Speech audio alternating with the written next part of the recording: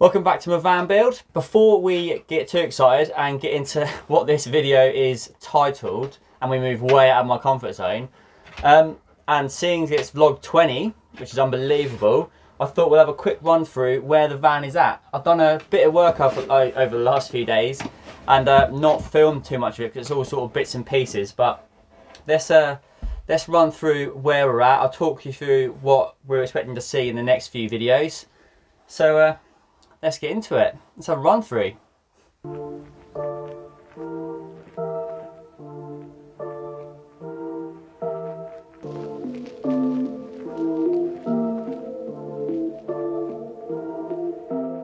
First thing you'll notice is the cupboard doors are fitted. I'm well chuffed with how they've come out. Jason's done a fantastic job of these. They look so good. As usual, I'm just waiting for bits. I'm waiting for the magnet catchers to hold them back, because at the minute they're obviously just flapping about, which is really annoying, but they look fantastic. We've made this one, so just got to fit that. I'm just waiting for the paint to go off. Yep, I've been painting again. The worktop, so I don't know if I showed you guys, but I got a big slab of live edge ash. Now there's a lovely lady across the road who's offered to make that whole worktop for me. She's going to resin fill it, she's going to varnish it and fit it, cut it all in around the cooker and the sink. So I'll do a whole separate video on that. That'll look fantastic. I really can't wait for that to go in, because I think that'll really finish off, but that should be in the next couple of weeks. The drawers I've made and the doors I've made, I haven't made that at all. Jason's made, so we'll go through those in a bit. There's my Truma Combi boiler, which is what this video is about. So we'll get that fitted and get all this fitted in a little bit. So that's about what's new in here. Let's go outside. So what should we start with? These are the drawers. Jason made them and I've painted them. So I'm just, the sun's shining on them lovely at the minute, so I'm just waiting for the paint to go off. These are like the drawer front, so they're the same layout, if you like, as my cupboard, same style. And then these will actually just go over top like that, and then put a handle on it, and that will be my drawer. Same with that one. So that'll look really good. These are the cupboard doors. So those bits of ply there are going to be the inserts for these. And then this, we just had to repaint it. This is the other cupboard door with the mesh going in it, so that'll get fitted later on. So that and the worktop will finish the kitchen, so which is fantastic. Right, tanks. I've ordered this is the wastewater tank, this is the freshwater tank. The freshwater tank's got the cap, this is upside down. So I've ordered a cap for the wastewater tank, so I'm going to get that fitted, and that's the inlet, which is too small, so I've ordered an 1.5 inch inlet, but that'll be a whole other video.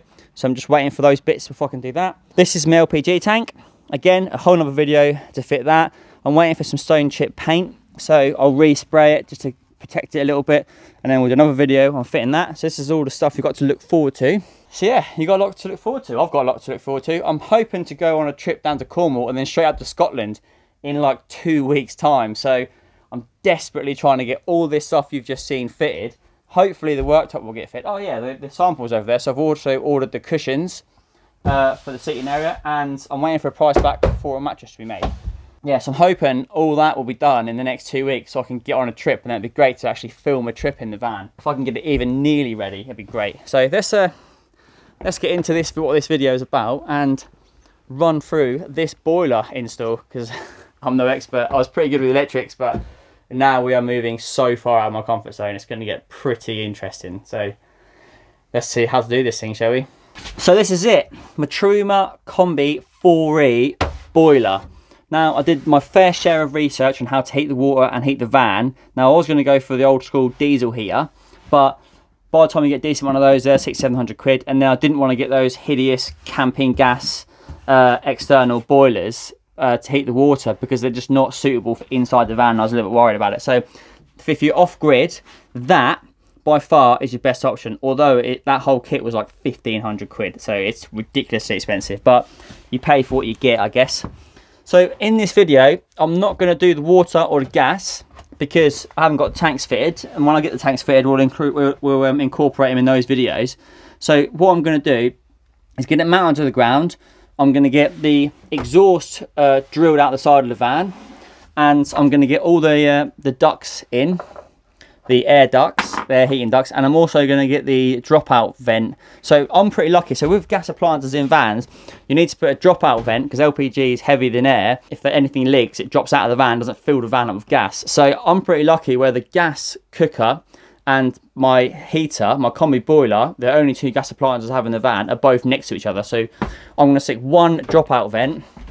I think this is 1.5 or 2 inch dropout vent, and I'm just going to drill it probably through the floor there or here. I have to have a look underneath the van because it can't be anywhere near the exhaust. I think the exhaust runs through here, so I might stick it over there, but we'll come to that. So yep, I'm going to drill these. There's 4 of these, there's 4 outputs on that. Again, we'll come to this in a bit as we do it. So I'm going to put one here. I'm going to duct, this is the duct in.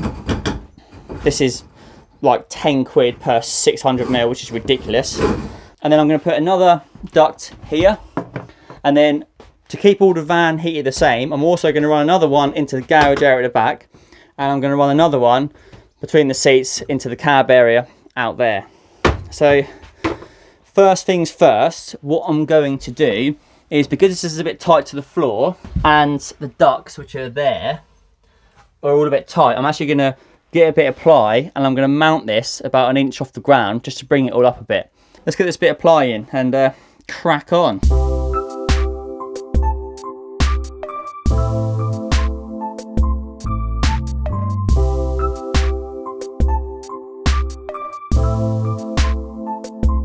Right. This, I've put the floor in, it just raised it up nicely, so it's a nice height off the ground. So things like the ducts there, where the air duct is going to go, is now high enough above that board to sort of loop round and go where it needs to go. It's also pulled far enough away from the back of the wall. There's loads of room for it to breathe. So the next job is, that's where it's going to sit. The next job is to drill a hole in the side of my van. I hate drilling holes in the side of my van. But if I had planned my build a little bit better, this would have been done a long time ago. So this is the flue. Obviously it sucks air in and then blows the gases out. Now this is a duct in, it's got to go in. And then this here has got to go on the outside of the van. Have fun watching me butcher the living daylights out of this cladding. So I don't get it right first time, then I'll make a mess of my cladding and I'll have to probably, I don't know, board over it or something. So wish me luck. It's going to be painful. Here we go. So because this has to go like that and face upwards outside the van, I can't put it straight out. So it's either got to go over here somewhere, or I've got to loop it over and stick it here. I think I'll get away with doing that, so it keeps it all out of the way. Nothing's easy, is it? Nothing's ever easy. So let's get this done.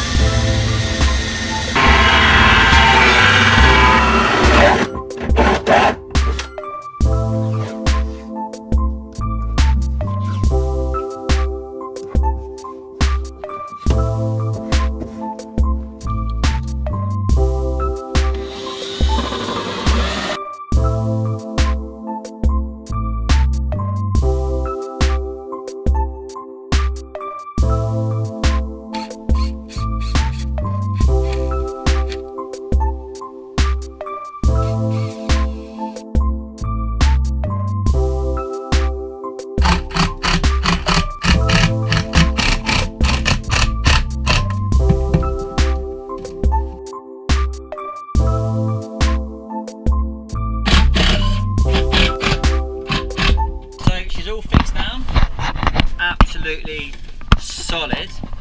Now I'm going to try and get this exhaust on there somehow. Yeah. So we'll have a look through, see if we can actually get this done. What do you reckon? That's just how it's going to have to go. Okay, let's do this. I think the middle one is the exhaust out, and I think the big one is the air being sucked in.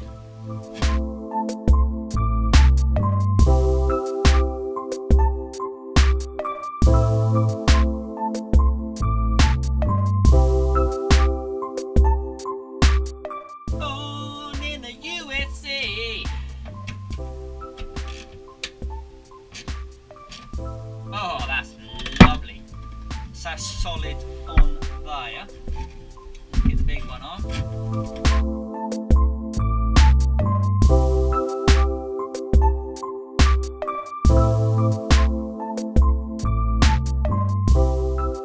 Right, that's in and secured, as you can see. Pain in the ass. So there's 4 outlets on that combi boiler, and I've got 4 of these little fascia outlet thingy jobs. So I'm going to take 1 outlet from the combi boiler to each one of these, so there'll be no joins or splits or anything, if that makes sense. So each one will be direct. So I'm going to put 1 of these in the bulkhead of the cab. I'm going to put 1 in the down there in the kitchen area facing in. I'm going to put another one. Sorry, I'm a gimbal, that's why it's all probably shaking up. My gimbal's playing up, so it's probably why it's all a bit shaky. But the other one of these is going to go down there, so that'll heat the main living area, and the 4th one will go in this bulkhead but facing back into the garage area, so the whole van will be heated equally. So I'm going to get these holes drilled where they're going to go, and then we'll run that pipe work there where it needs to go. Hopefully once I've done that, my gimbal is charged and I won't have the shakiness. Woo! So let's continue.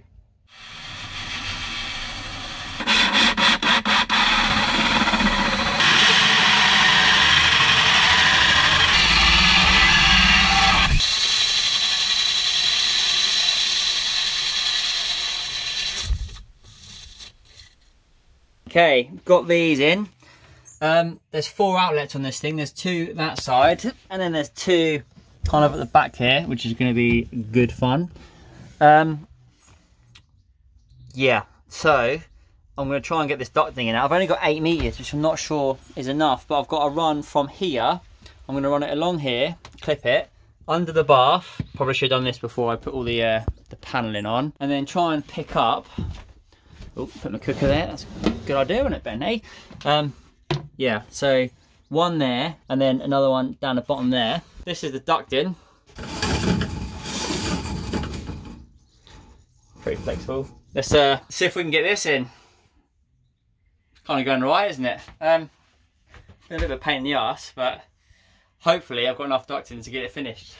So let's get it installed.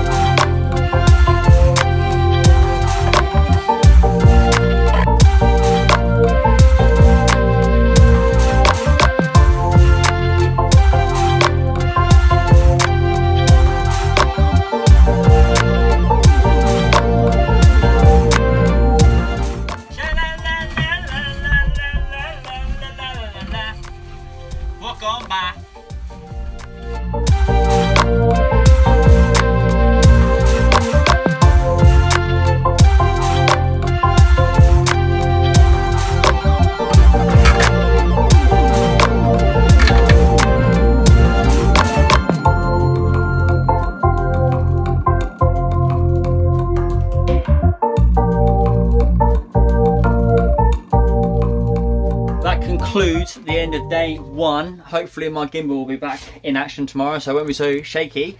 Ran out of ducting. I've only got like a 2 meter length left down there, and it's got to go right from there all the way under the bath to not that one, but the one in the garage area. So obviously got these ones in, which is good. So tomorrow, I think what we're going to do is get this floor vent drilled and get it wired in, I believe. So that'll just leave the plumbing and the gas to do, which we can do in the next video maybe, or the one after that, who knows. So see ya tomorrow.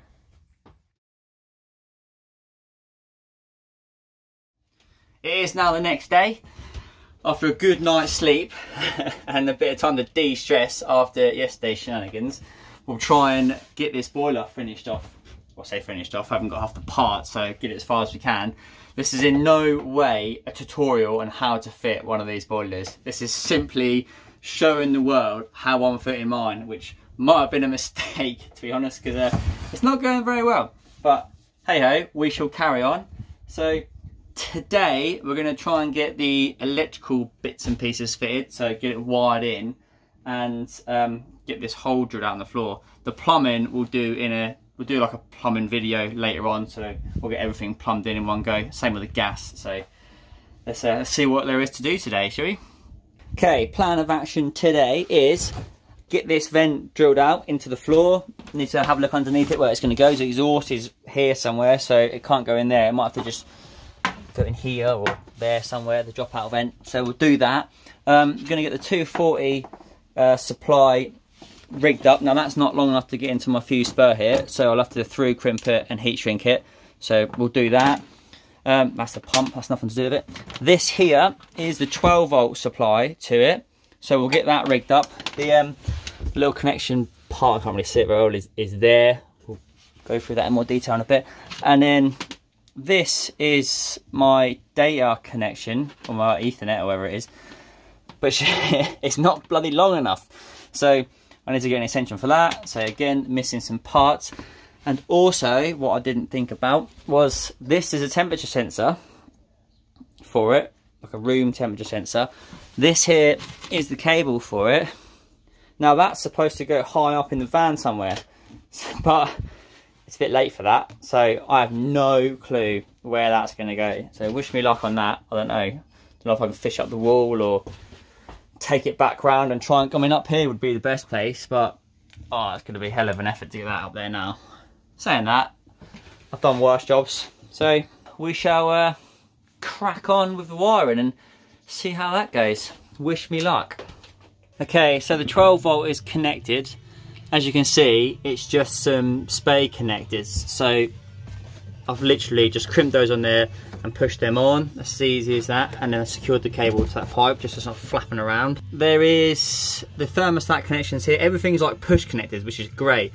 There's the thermostat or the controller, just like an RJ45 connection there. And what else is there? I think that's about it. And temperature sensor. So that's that. The 240 comes pre-flexed. So this is just a bit of 1.5 heat resistant flex by the looks of it. So all I'm going to do, because it's not long enough to get to my spur, unless I do that, which looks a bit ridiculous, I'm going to through crimp.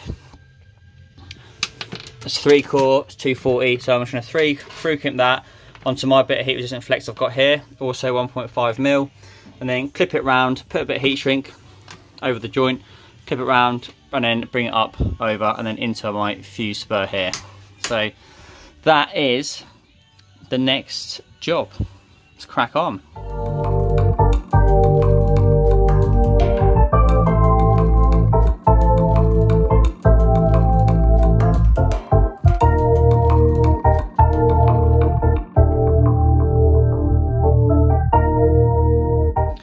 Okay, we're wired in, clipped lovely down the back there. There's the heat shrink, and then we've wired into this double pole switch. So it just comes in from that fuse board at the back into the top of this, and then this double pole switch. This is a 20 amp double pole switch, and then the output is just wired in, obviously the outgoing side. So this switch, when I'm connected up to mains, will be on. The neon will light up, and then that will give that bad boy 240 volts. So that's that wired in. Just got to push it back and screw it down. There's the screws.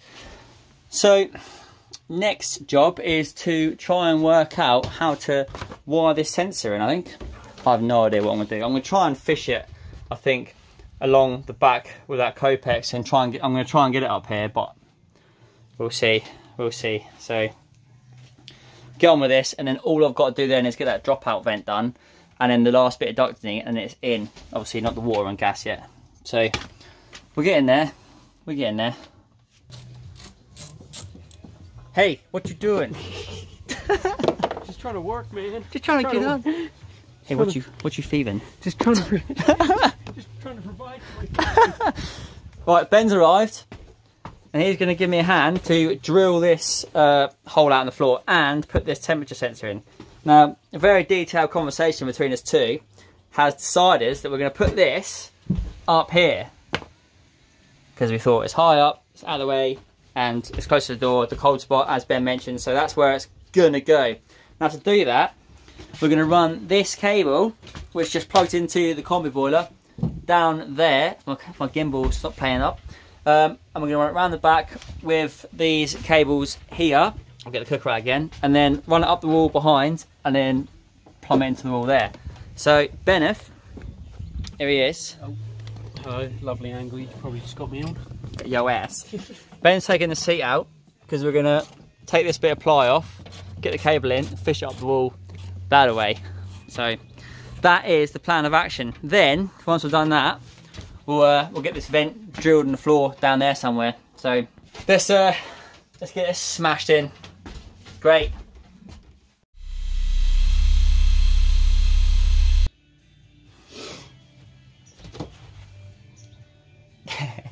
It's in. So Ben's taken the back apart, or the front apart, whichever way you look at it, and then we've drilled a hole here, ran the cable. It's like a pre-made cable along here, and then there's only like everything's spade connectors on this, which is great. So they just plug into these two terminals. I can't get my camera around there, so it's a bit rubbish, but there's only two terminals for it to go onto. So that's now connected up. The only thing that leaves wiring wise on the boiler is this control or data cable, which is obviously not long enough. So I'll get a connector for that, and that literally just plugs in to these like RJ45 connectors here. There's one there which it goes into. So that's that. Next job, Ben and I are going to drill this wherever it's gone, this hole in the floor. Where has it gone? It disappeared. But anyway, so we're going to drill a hole down here somewhere, the vent. As I said before, the exhaust runs here somewhere, so we need to have a bit of a measure up and try and work out where it's going to come out. But we'll drill a pilot hole down, and then we'll go from there. Where has it gone? I don't know.